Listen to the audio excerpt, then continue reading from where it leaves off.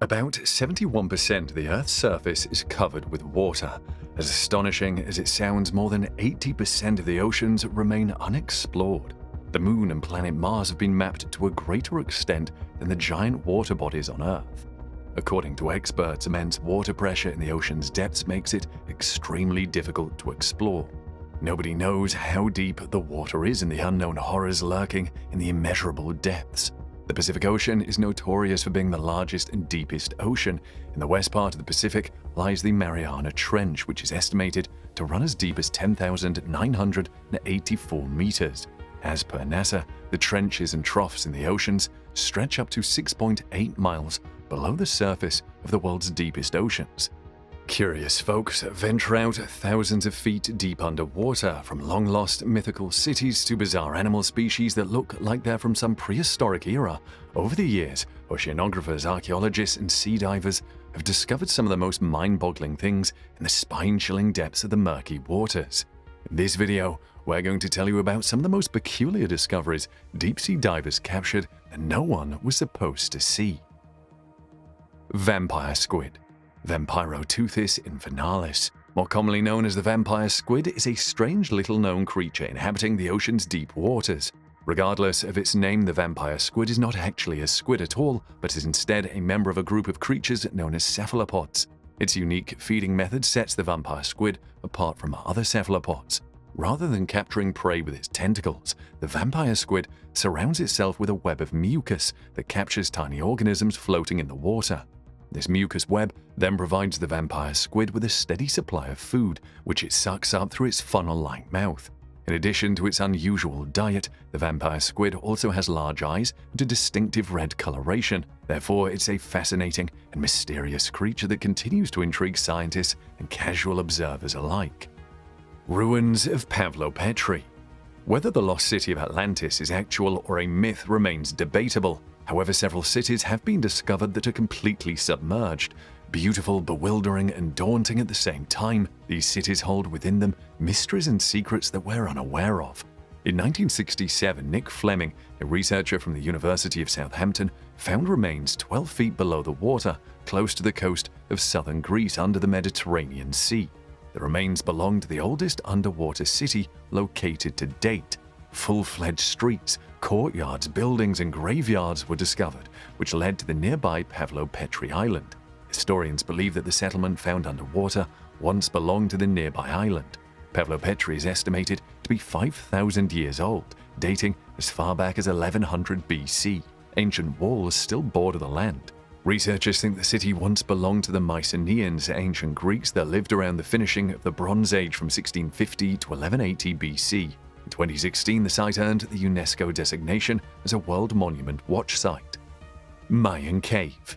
Archaeologists made the most unnerving discovery in 2014. While excavating the sinkhole in southern Mexico, they found a submerged cavern filled with elongated skulls and human bodies. Sacoayam, an underwater cavern, is a cenote situated in Yucatan Peninsula, Mexico. A cenote is a natural ditch resulting from the collapse of limestone bedrock that exposes groundwater underneath. The ancient Maya sometimes used them for sacrificial offerings. This underwater cavern lies right outside the ruins of the old Maya city of Mayapan, about 25 miles south of Mérida, the capital of Yucatan, Mexico. Mayapan was a major political center between the 12th to the 15th century AD and contained a city surrounded by a stone wall. There were around 40 cenotes within the city walls, which would have served as vital water sources for the 17,000 residents and might have even been the reason the city was built there. However, this cavern is not a regular cenote, and local legend says that a feathered, horse-headed serpent guards the mysterious cavern. Locals of the nearby village tell tales of people spotting the serpent perching in a tree, jumping up, spinning around thrice, and diving into the water. In fact, the villagers never go near the site. There is much fear surrounding what lies inside. Lost city of Thonis, Heraklion.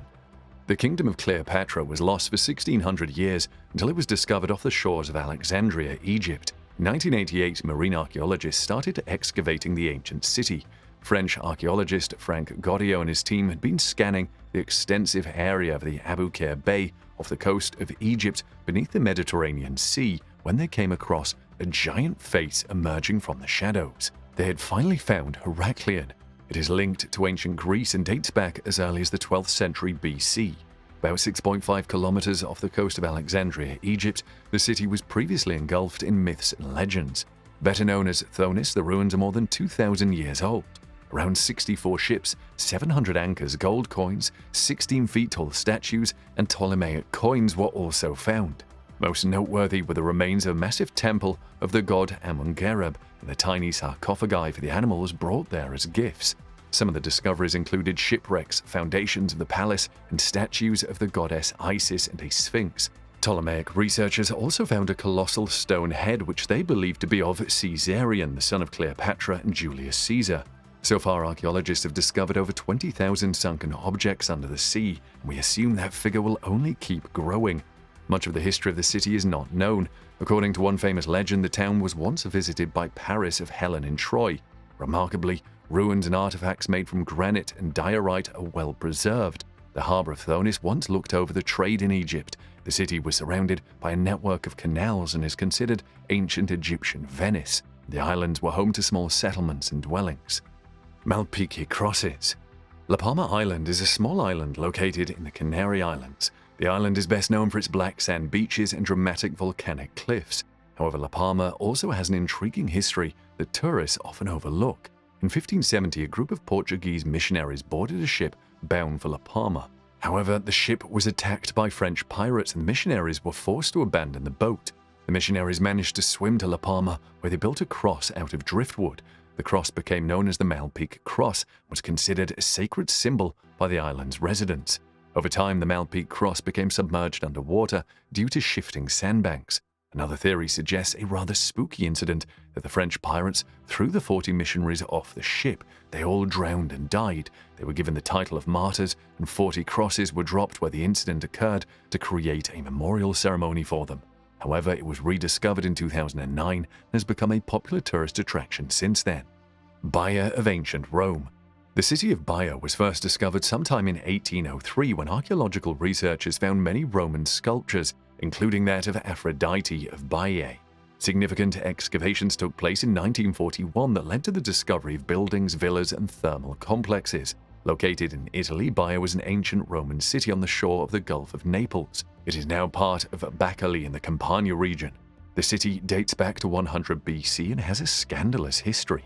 Baia was notorious for the extravagant lifestyles of its leaders, the self-indulgent people, the lavish and corrupt ways of living. The city was raided by Muslim armies in the 8th century and was utterly devastated. In 1500, it was deserted due to the spread of malaria. Due to volcanic eruptions, the ground had lowered mainly below sea level between the 3rd and 5th centuries. By the 8th century, the city sank and was intensely submerged in the Mediterranean Sea. The glorious Lion City. Known as the Atlantis of China, Lion City is one of the most renowned sunken cities in the world. Located at the bottom of an artificial reservoir near Qiando Lake and the gorgeous Wuxi Mountain, the Lion City is called Xicheng City in the native language. During the years 25 to 200 AD, it was an empire and remained one of the most influential cities of China for several centuries.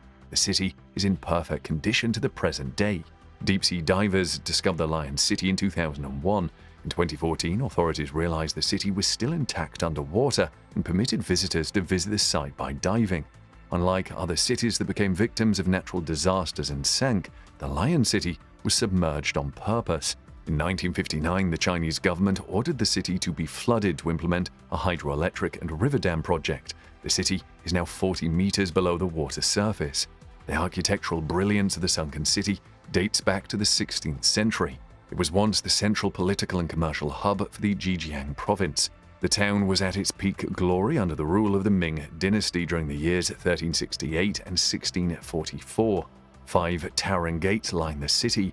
The most noteworthy landmarks of Lion City are its wide streets and 265 archways. 6 main streets made of stone link all parts of the city. Baltic Sea Anomaly. In June 2011, Peter Lindberg, Dennis Aberg, and their Swedish Ocean X diving team were treasure hunting on the seabed of the northern Baltic Sea in the middle of the Gulf of Bothnia. They captured an unclear sonar image of an object and suggested that it looked unnatural due to its abnormal features. The indistinct sonar image prompted the speculation that it was the remains of a sunken UFO. OceanX described the image as an odd circular object with a 60 feet diameter and features that looked like ramps or stairways. The group revisited the site the next year to get a better picture, but claimed they couldn't get one due to some mysterious electrical interference. Plenty of stories about the sonar image were rumored, and it was highly considered to belong to extraterrestrials and otherworldly beings. Many geologists dismissed such reports and said it was nothing but a natural geological formation. The story remained in the media for quite some time. OceanX received harsh criticism, and the public and experts questioned its motives. Underwater rivers. As astonishing as it sounds, in 2015 a group of divers found a river flowing undersea in Mexico. Given the name of Cenote Angelita, the divers reported it to be 115 deep. According to Anatoly Boloshchin and his group of divers, the river resembles a typical river with trees and leaves flowing on the seabed. Both fresh water and salt water flow in at different points. Scientists believe that the river is just an illusion. According to them, the river is a bed of a thick layer of hydrogen sulfide gas produced by bacteria due to the decomposition of organic matter. It is just a layer of gas that bends and curves like a river but is not an actual river. However, the illusion is so neat it can fool anyone. Dr. Dan Parson of the University of Leeds and his team discovered another underwater river. Situated at the bottom of the Black Sea, this undersea river is said to be flowing with so much water that it can be considered the sixth largest of all the rivers in the world. It is deeper than 100 feet at some points and flows with a speed of 4 miles per hour. According to Dr. Parson and his team, this river runs on a different phenomenon than the Cenote Angelita. Channeling from the salty water of the Mediterranean Sea into the Black Sea through the Bosporus Strait, this undersea river carves a channel of its own which can run as wide as 0.6 miles. The sediments carried by this flow make a riverbed, forming a distinct structure. Frozen stalactites.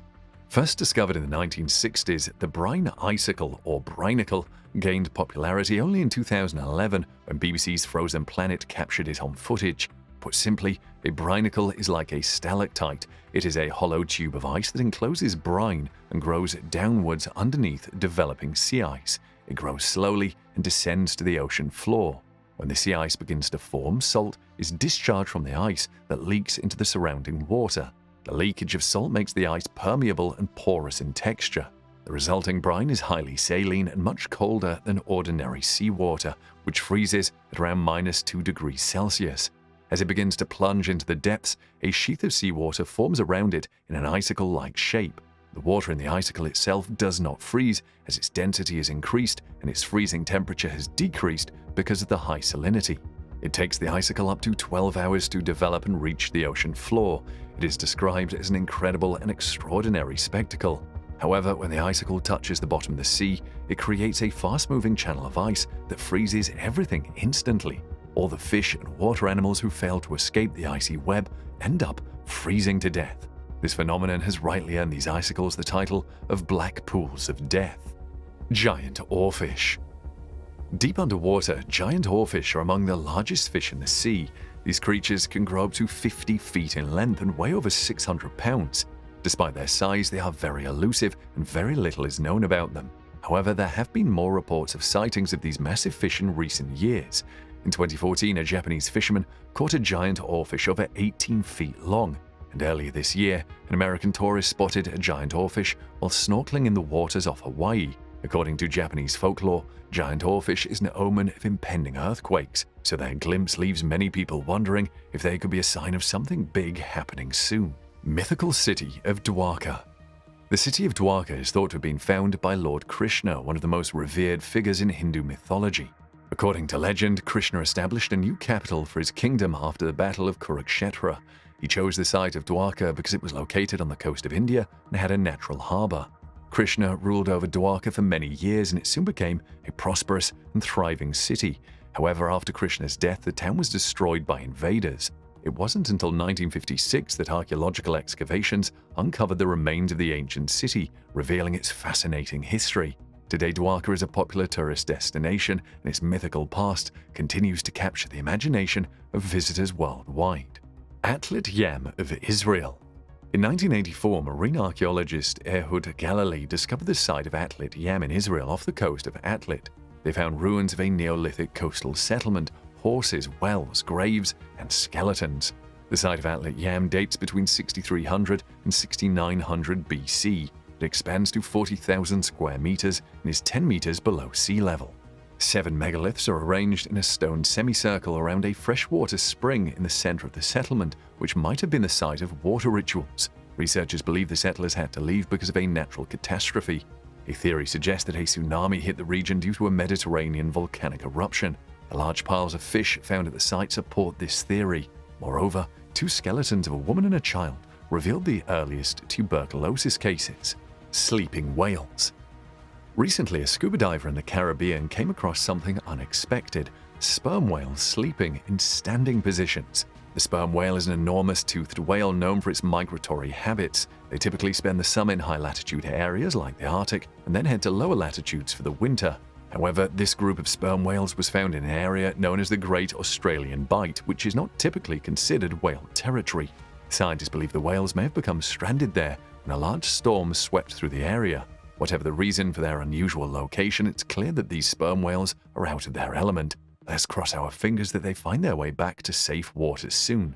Sperm whales are typically found in deep water, so it's scarce to see them close to shore. And while it's not unheard of for sperm whales to sleep in a standing position, it's still quite unusual. The scuba diver snapped photos of the sleeping whale before swimming away and leaving it to rest. It's an encounter that he won't soon forget. Shipwrecks. The discovery of a shipwreck is an exciting event for maritime archaeologists. Once a site has been located, excavation can begin. It can be lengthy and complicated, but it's essential to recover the remains of the ship and any artifacts that may be associated with it. The excavated items then carefully studied to learn more about the vessel and crew. The discovery of a shipwreck is always a momentous occasion. It provides insight into our past and helps us to understand our history in a new way. Shipwrecks are time capsules that can teach us about the people who built and sailed them and the cultures they were a part of. They're reminders that even in our modern world, mysteries are still waiting to be solved. For almost a century, the Titanic lay at the bottom of the Atlantic Ocean, its wreck slowly being claimed by rust and decay. However, in 1985, a team of French and American archaeologists finally discovered the remains of the ill-fated ship. Since then, several more expeditions have been launched to explore the Titanic's wreck site and recover artifacts. These objects provide a fascinating glimpse into the lives of the ship's passengers and crews. From personal items like jewelry and clothing to larger objects like furniture and china, the relics of the Titanic offer a unique window into history. These artifacts are a reminder of the tragedy that occurred on April 15, 1912. For others, they represent the courage and resilience of those who survived against all odds. Either way, the wrecks of Titanic remain an enduring source of fascination for people worldwide. Valuable artifacts. In 2015, archaeologists were excavating the famous 2,050-year-old Roman shipwreck near the island of Antikythera, Greece. They discovered more than 50 new artifacts, such as a bronze armrest that was possibly a part of a throne, a bone flute, a pawn from an old board game, luxury ceramics, and glassware. Metal detectors have detected the presence of buried objects on the whole site of the shipwreck. 15 lead artifacts were recovered, including a tremendous salvage ring, 2 anchor components, and several pieces of hull sheathing. A Rhodian amphora neck with stamped handle and an intact Coan demi amphora were also found. A series of incomplete luxury goods were recovered, including mosaic glass, clear glass, part of a bone flute, a blue hemispherical bead, and an ornate mold-formed table jug. A stone statuette base, rebated and filled with an unidentified substance, a section of bronze furniture that likely belongs to a throne, and wooden remains from the ship's hull has been unearthed. Many bits of bronze were also found, small and large nails, what may be the loop end of a spoon or skillet, and a very fragile bronze mass next to the blue bead.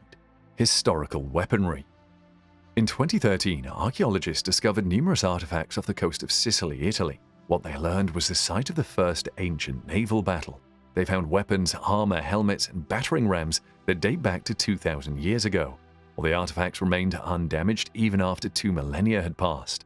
The artifacts are the remains of the Battle of the Agadi Islands, also known as the Battle of the Iagetes. It was the last fight from the First Punic War, which occurred in 241 BC. The Romans combated the Carthaginians in a battle that peaked in more than 20 years of conflict as the Romans exerted efforts to gain a hold in the Mediterranean Sea. While the Carthaginians were stronger on the water, the Romans lay in wait, trapping the Carthaginians and blocking off their sea route in an unexpected attack. Up to 50 Carthaginian ships were sunk, murdering up to 10,000 men. The Roman victory set them on the way to Europe-wide domination. Musa, Mexico. Musa, Mexico is an underwater museum located in the waters off the coast of Mexico. The museum is a haven for a collection of sculptures that have been submerged in the ocean. The sculptures are built from various materials, including concrete, metal, and glass. Visitors to the museum can view the sculptures through glass-bottom boats or underwater scooters. Over time, the museum became a crucial part of the ecosystem. The museum also offers snorkeling and diving tours. Visitors can get up close and personal during these tours with the sculptures. The underwater museum is a popular destination for both locals and tourists. Around 750,000 people visit it annually. Train wreck. In 1985, Paul Helper was diving off the New Jersey coast while trying to map out the base of the ocean with a magnetometer. To his surprise, he spotted 2 trains underwater. The site became known as the Locomotive Graveyard, as the remains of 2 rare Planet Class 222T models were found lying there. The train model was produced only for a short time. It's believed that the wrecks of the trains found 90 meters below the water might result from an accident. It either accidentally fell off a ship's barge or was thrown off deliberately due to the risk of sinking. It is now a popular spot for wreck diving. Ancient computer. In 1901, a bunch of snorkelers, while exploring a shipwreck off the island of Antikythera, found a computer, a discovery they least expected. Initially, they couldn't figure out what it was. It took scientists a couple of years to discover that the mantle clock-sized device was a computer. With the help of X-ray technology, they could break down the baffling mystery of the sea discovery. It is believed that the device is the earliest form of computer known to humankind, was designed to serve many purposes, such as predicting astronomical positions and eclipses of calendars and counting down the days to the next Olympic Games. The old computer is well preserved and is displayed at the National Archaeological Museum of Athens.